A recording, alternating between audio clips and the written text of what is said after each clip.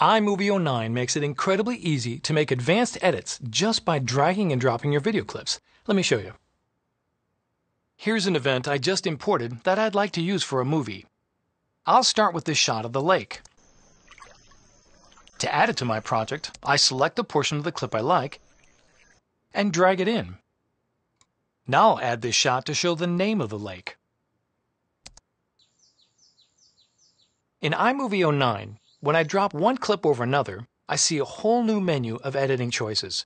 I could select Replace to swap this clip with the other, but I want to use both clips, so I'll click Insert. Right where I drag my mouse, the first clip splits to make room for the new one.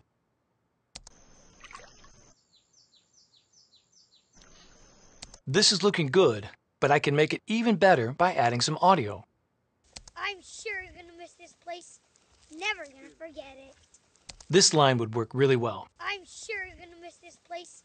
Never gonna forget it. Now when I drop it into my project, I simply choose Audio Only. Just by dragging and dropping, I have combined 3 separate clips to create a nice, entertaining edit. I'm sure you're gonna miss this place.